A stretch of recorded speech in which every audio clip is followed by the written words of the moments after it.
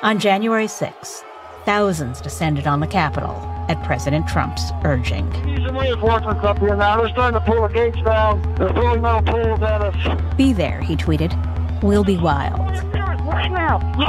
What now? Every single unit that you got hit on the building. But what happened that day is so much bigger than Trump.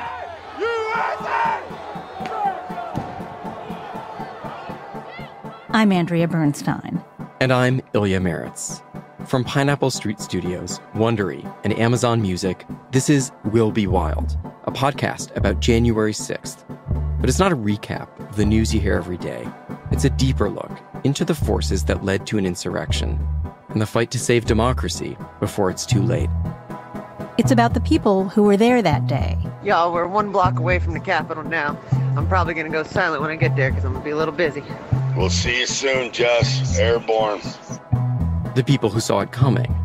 We're not saying we think that when the president speaks, people do violent things. We're saying the evidence shows that it happens.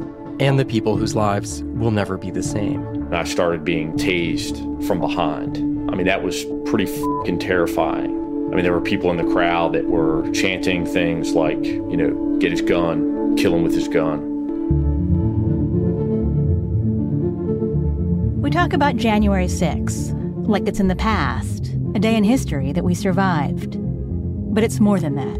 No, we didn't dodge a bullet. That was a practice run. That was an A/B test. Which works, which doesn't. Now we know how to refine the message going forward. Right? Insurrections without consequences are just practice runs. Will Be Wild premieres on April 25th, wherever you get your podcasts. Or you can listen early on Amazon Music, or early and ad-free by subscribing to Wondery Plus in Apple Podcasts or the Wondery app.